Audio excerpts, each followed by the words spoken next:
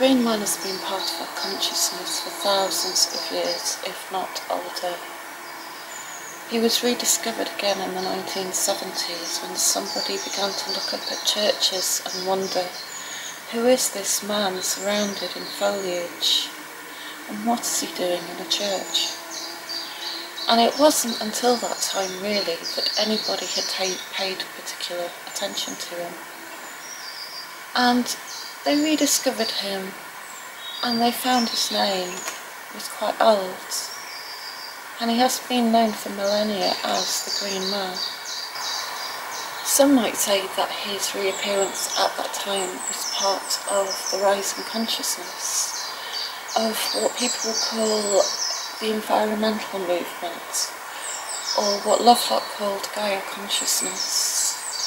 And it seemed pertinent that people were looking to paganism and looking to a conscious connection with nature and with the planet around us. And suddenly he reappeared again, this figure of the Green Man. You might argue we never lost him. He's always been part of our folklore.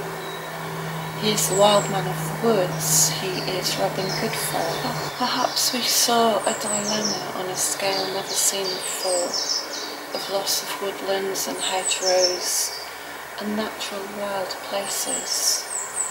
And yet again people began to long for a past where man lived in harmony with nature, not farming and not controlling nature, but being dependent on it.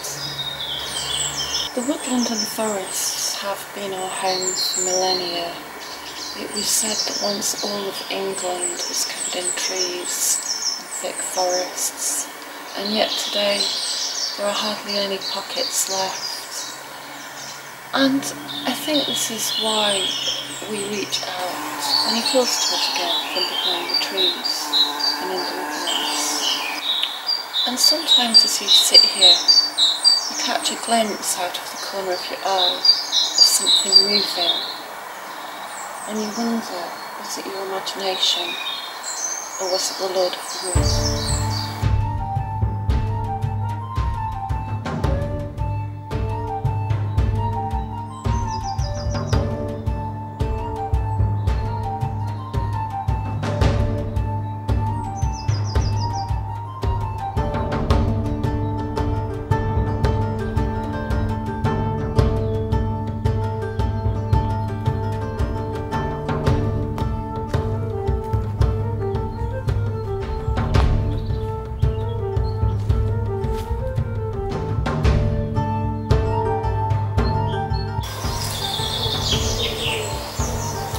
The Green Man is a strange being.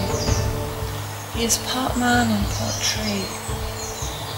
He isn't simply surrounded by foliage or hiding in the leaves. He is the leaves. He breathes out the leaves. He consumes the leaves. The leaves arise from his mouth and his nose. He has an ecstatic look on his face. His is the wild ecstasy and the trance of the untamed god of nature.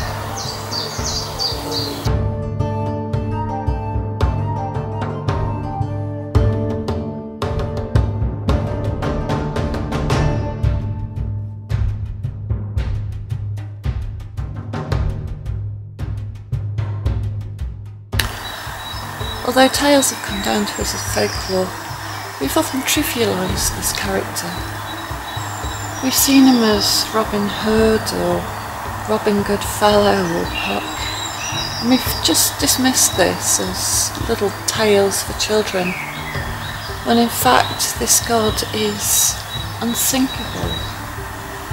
He is forever with us, he cannot die.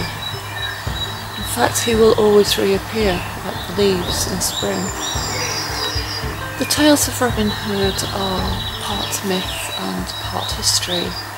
In fact, he's blended the two, become a legend, and whereas he may have been based on historical facts, and he is named in places like the forest of Sherwood and Barnsdale, and in Nottingham and in Loxley and many other places and actual towns. Many people want a bit of Robin Hood. Many people want to claim this character as their own hero, their own fighter of good against the evil of society. And the legend of the Puck or Brownie or Robin Goodfellow who lives in the woodlands and plays tricks on travellers. He is a hero too, for he pokes fun at society, and he takes away the seriousness of life. The wealthy, the well-to-do, the people who consider themselves quite high in society may not have actual good manners, may not be worthy people, and so they will be at the butt of the trick of the trickster. And rightly so, for he represents natural justice in the face of society's hypocrisy.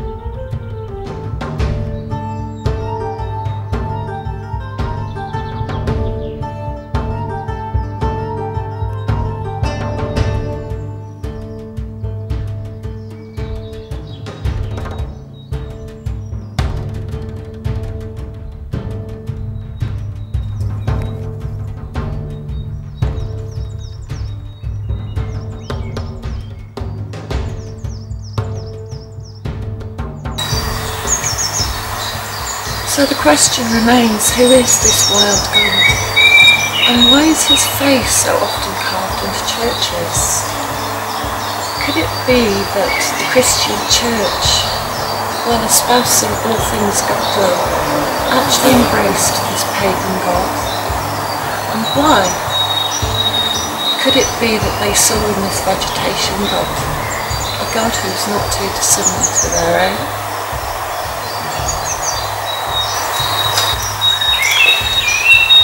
The story of this Indo-European vegetation god has had a very long history indeed. He does in fact appear in the faces of many gods, many of whom we know are most famous, gods like Dionysus, but most famously perhaps we know him as Osiris. Now, as we know, Osiris was dismembered and his parts scattered around the land, but through the magic of Isis she found all his parts again and reassembled them, all except for the phallus. The phallus being his wand or staff, his virility, his kingliness. But Isis rescued this, she remade it, and with her magic she actually managed to give birth to a son who was Horus, the hawk-headed god, the shaman god. The action of Osiris and Isis create the third being, which is the Holy Child.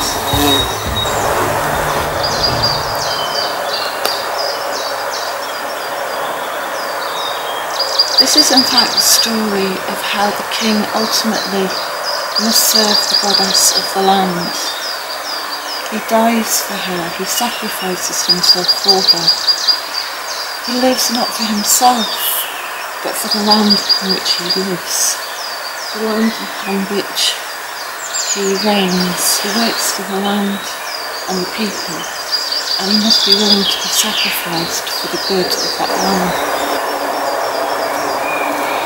It was supposed that once real kings enacted the sacrifice, but we now reenact it symbolically, and often we name this character John Barleycorn. Jack king green is a sprite of woodland and meadow. In many places he is celebrated each year, such as in Hastings, Edinburgh, where men dress up head to toe in greenery and join the May Day celebrations, parading through the town as Jack in Green. This woodland sprite is mischievous and wild. He is part of the forest, he is the dryads, the trees, he is the divas of the plants, he is nature in its masculine aspect.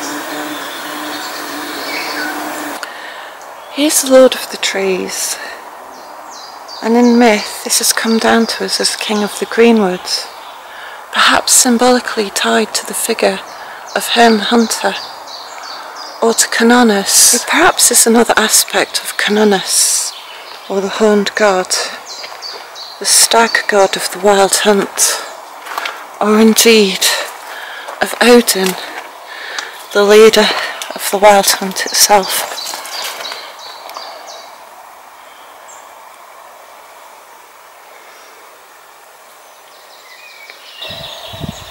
So the Green Man is the ancient spirit of the forest, and today we have reclaimed him again. Perhaps we're in need of this man to protect us, to be our hero. But perhaps, as old churches seem to indicate, the Green Man could never really die. He would always rise again and be resurrected in the spring, like the leaves on the trees.